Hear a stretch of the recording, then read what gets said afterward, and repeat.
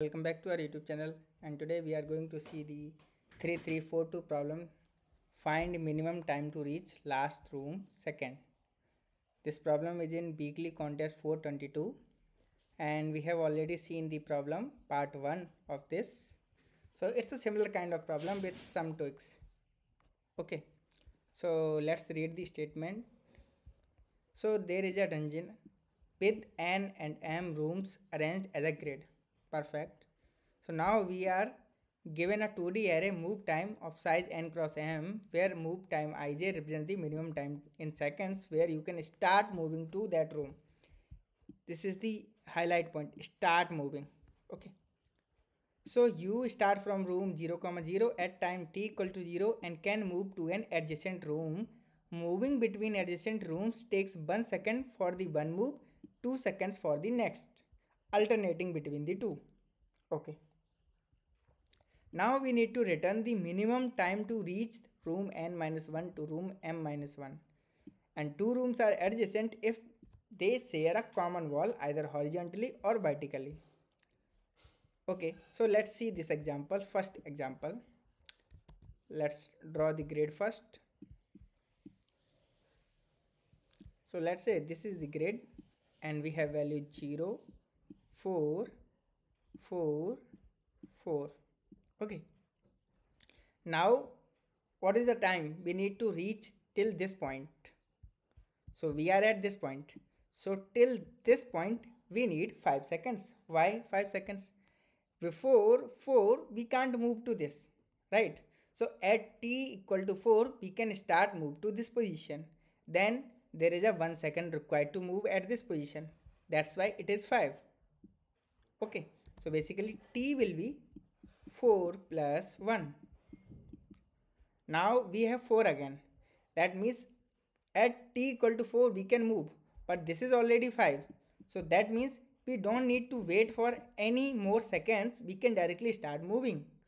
Now here is the case, like in one move you can wait for, like it will take 1 second, and in the next move it will take the 2 seconds. Now first move we took only 1 second. Now if we directly move it will take 1 second, but this is a second move, this is alternate move, so we need 2 seconds to move here.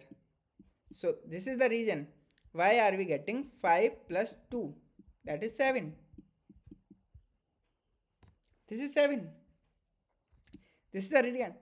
Let's say if we introduce one more row, okay, one more row, and keep it value like here it is 5 or 5. So now we need to reach here till this point, right? Now we have already taken 7 seconds of time. That means we don't need to wait. First thing, we don't need to wait. And second thing is, like how many seconds we need to, we will require to move from this position to this position. It is 1, because in the first sequence we have taken 2, second sequence we have to take this, and then third second again 1. So now 1 second. So 7 plus 1, this will be 8. This will be 8.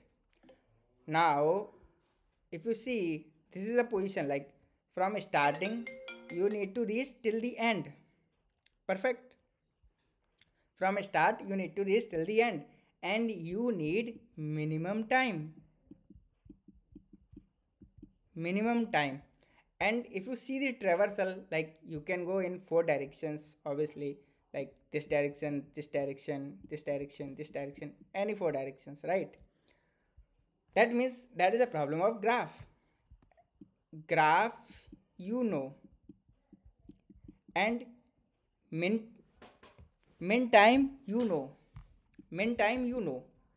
If something these combines, what will be the algorithm we can think of? We can think of Dijkstra. Just we need to apply this. If we are able to apply this, we are good, and that will be the solution of this problem. So what are the requirements of this algorithm? We need priority queue and the distance array. Here This will not be a distance array, it will be a time array. So time array, right? So now we will see this example. Okay, so let's draw this grid again.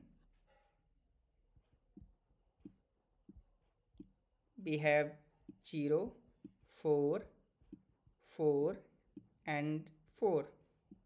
Perfect. So now we need, what we need? We need a priority queue. Priority queue that will sort on smaller time. Smaller time is the priority here. Okay, so let's say this is the priority queue. Now initially, let's say we will keep, like to reach every position, we will keep some maximum time. Infinite, infinite, infinite, infinite. This is the time we need to reach these positions initially. But at time t equal to 0, we are at 0, 0. So that requires 0 time. Perfect. So we need to update that.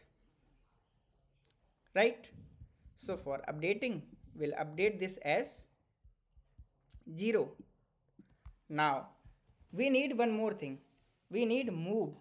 How many moves we took to reach this position, so that we can calculate the time to move from this position to this position, right? So here we'll write, so what are the things we have? We have one time, then row, then call, then move.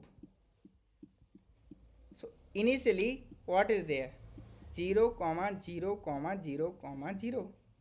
Everything is 0. Now we will take out this thing. Okay, so here time will be 0, row will be 0, call will be 0.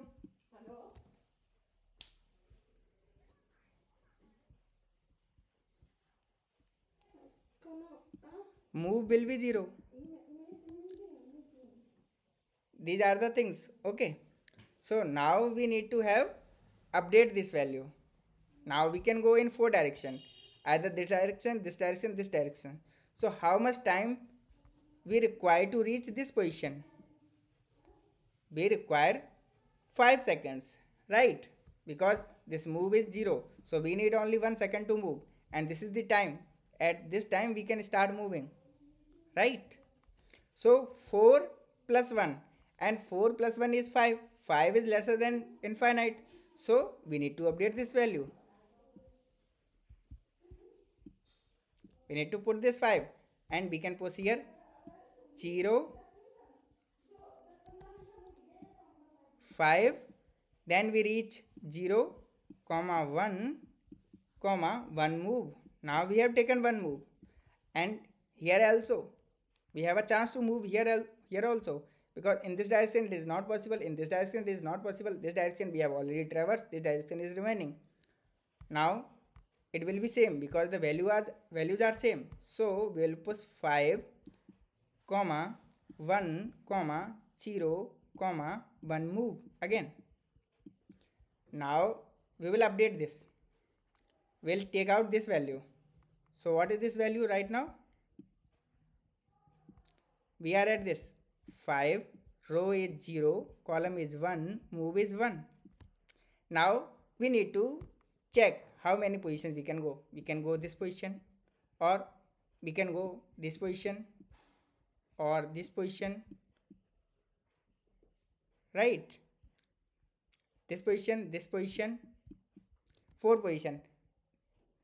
Here we are already coming from. Here we can't go. Here we can't go. This is the only position left which we can go. Okay, so let's calculate the time. So time is maximum of whatever time is available. This is 5, whatever is this time, 4. We have taken the maximum, plus if this move is 1, that means it is odd. It is odd, that means here we require 2 amount of time. So we will add 2 here. It will be 7. Now, so we will push here. So now we have reached like 7. We have values 1, 1 and this is 2. 2 moves are taken and we are at this point. Now we have taken this again and we will get the same value like 7, 1, 1, 2 moves. Now we come again at this position, so we'll get this. So the values are